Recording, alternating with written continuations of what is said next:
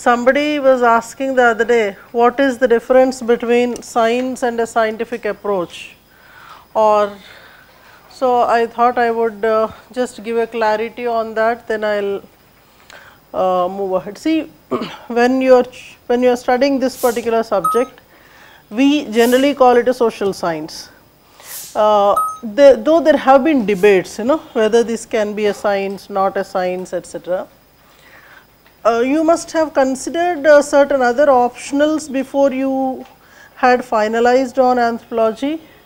See, whichever subject you take up, whether that is, I mean, any social science for that matter, subjects like, maybe sociology, subjects like public administration, there is always a debate. I mean, in your syllabus, if you could largely go through the syllabus of UPSC also, there is one topic they generally incorporate, that is whether this is science or an art. There are people who support that particular subject being a science, or there are people who support it to be an art kind of. But if you could have noticed in anthropology, we do not have the topic at all. We do not try to debate whether it is a science or art.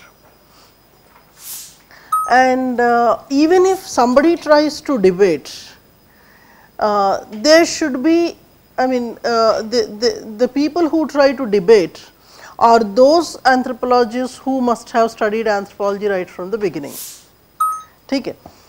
And it is in that sense, out of all those anthropologists, especially in the classical anthropology, we find only one person, that is R.C. Brown, who wanted to make it a science.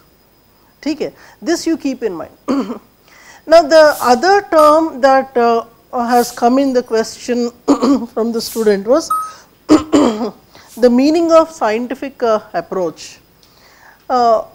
See, we are dealing with a subject called anthropology, which is largely a study of humans. Okay. And humans are that species that has this very significant characteristic, that is being highly unpredictable. You are there. We are highly unpredictable people, though we call it emotion kind of a thing. But sometimes we cannot predict our own behaviors. I mean, in what circumstances we behave, in what way, why you choose something that we have chosen, why we reject certain things, why as a group we like something, as an individual we do not like something. Our behaviors are considered to be highly irrational, and anthropologists are those people who are studying an irrational species. You are there.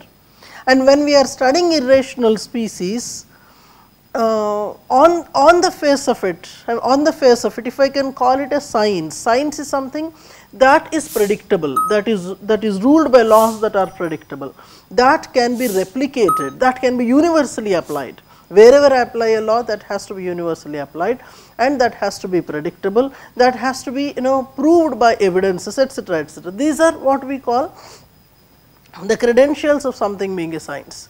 But because we are dealing with somebody that is irrational, we cannot challenge that we can predict the individual, we can predict the behavior of these people, and hence having understood this particular phenomena, most of the anthropologists do not try to debate that it is a science. Are you there?